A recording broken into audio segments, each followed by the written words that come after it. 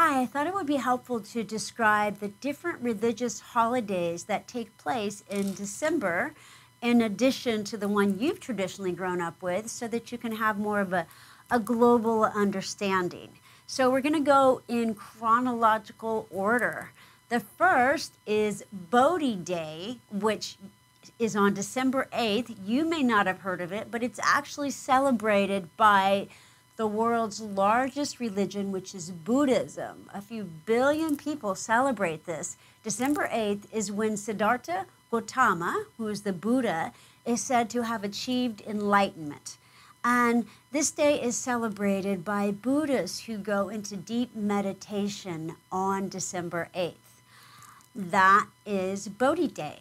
Also on December 8th, I think it's fascinating that a lot of the religions have the same sacred ground and the same sacred days. So clearly there is a divine element to those times and places. Also on December 8th is Immaculate Conception Day, which is celebrated by several million Catholics to honor the Virgin Mary, who is said to have been born without original sin.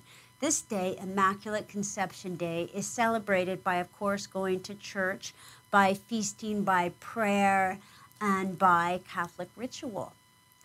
Then, on December 12th, we have the feast day of Our Lady Guadalupe.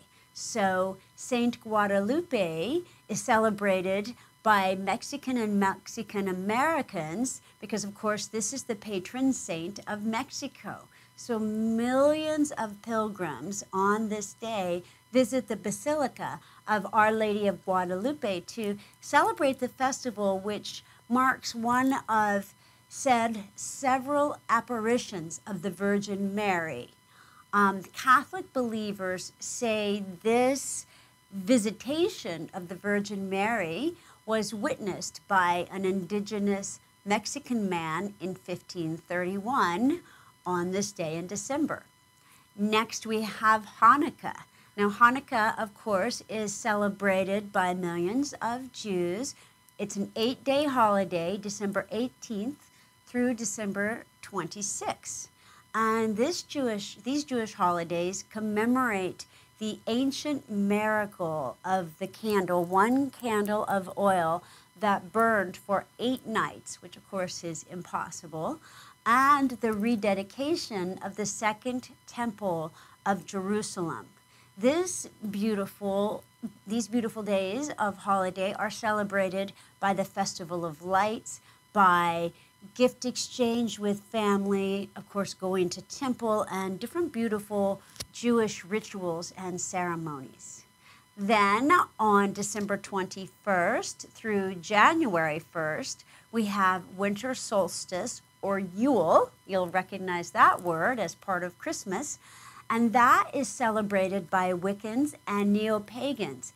And this celebrates the reemergence of the sun and the days now growing longer. So, of course, December 21st marks the longest day of the year, and then the days start to become the longest night of the year, and the days start to become then longer, and the sun starts to reemerge. So this is celebrated by different rituals and ceremonies.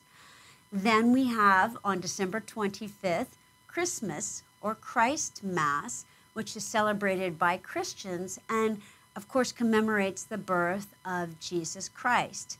This is celebrated by going to church, often midnight mass on December 24th, which is Christmas Eve. It's a time to spend with family where we go home for the holidays. And of course, Christmas is also celebrated as a secular holiday with the exchange of gifts, family gatherings, feasting, and just really enjoying being together in this time of celebration and rest. Then on December 26th, is Kwanzaa. So Kwanzaa was started in 1966 as a way to unite the African American community after the Watts riots. It was a way to bring together the African American community in support, love, and peace.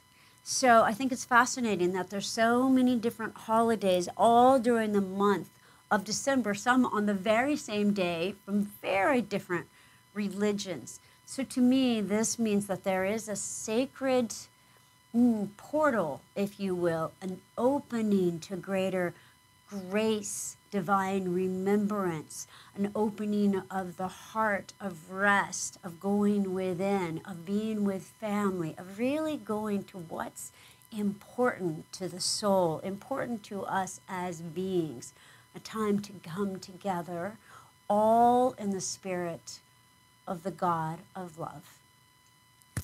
Happy holidays, whatever you celebrate. May it be a time of beauty, grace, of family, and most of all, of love and celebration.